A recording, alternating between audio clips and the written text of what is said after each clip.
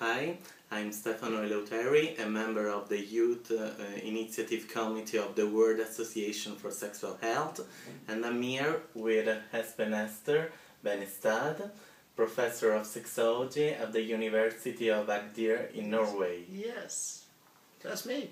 Yes, so what do you think that are the most important sexual health challenges among the youth transgender in Norway? I think the most important challenge is to find pride in yourself and your own trans talent, be they of that kind or that kind, but to find pride is the greatest challenge. Yes. And do you think youth transgender in Norway are good involved in the sexual activism? You know, in Norway, as in many other countries, the society, the thinking, the attitudes, they do induce shame. And shame induces hiding.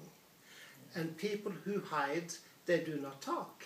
And they do not influence their own situation. So that's why I'm so very occupied with pride, because pride battles shame. And you have to be proud in order to go in and do something for your own situation. And then you have to be there and you have to say, I'm trans, you know, or I am a transgender, or whatever word you use, but you have to say that and say, that is my way of being human. And as I can tell you, I can see things that you cannot see because I'm different.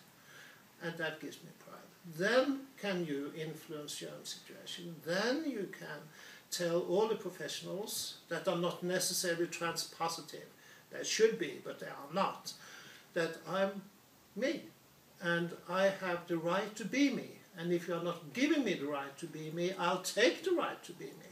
So, what message would you like to send to the trans youth living in Norway about the sexual health challenges they're living?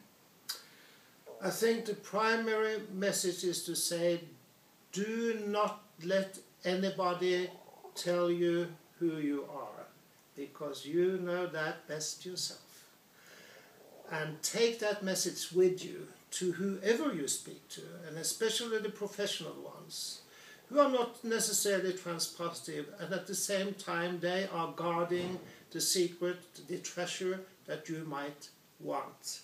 The treasure of hormonal treatment, the treasure of surgical treatment. So try to put that into your heart, that you have the right to be you. And sometimes that right also includes the right for medical, technological support. And just know that. So don't let anyone turn you down. That's perfect. Thanks a lot for being here with us. And for any information about the Youth Initiative Committee, you can check our website, youthinitiativewows.org, or our Facebook or Twitter pages, Youth Sex Health.